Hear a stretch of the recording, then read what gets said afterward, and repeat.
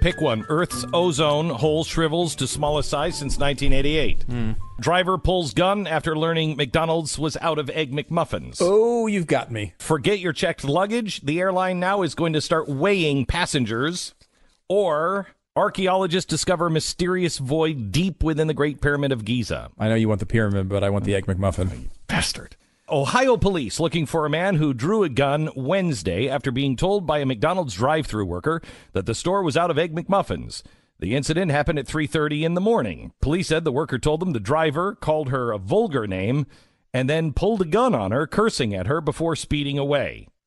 It's kind of a disappointing story because you really had everything you needed to know just in the headline. In the headline. Driver pulls a gun on McDonald's worker because they were out of Egg McMuffin. It's that movie Falling Down with Michael Douglas. Do you remember that? Yes. Not many people do. It was not a huge success. However, there was that moment where he goes in at 11:01 a.m. and tries to order breakfast at the place, and he pulls out the gun, and he's, this is a terrible guy and does a lot of terrible things throughout the movie.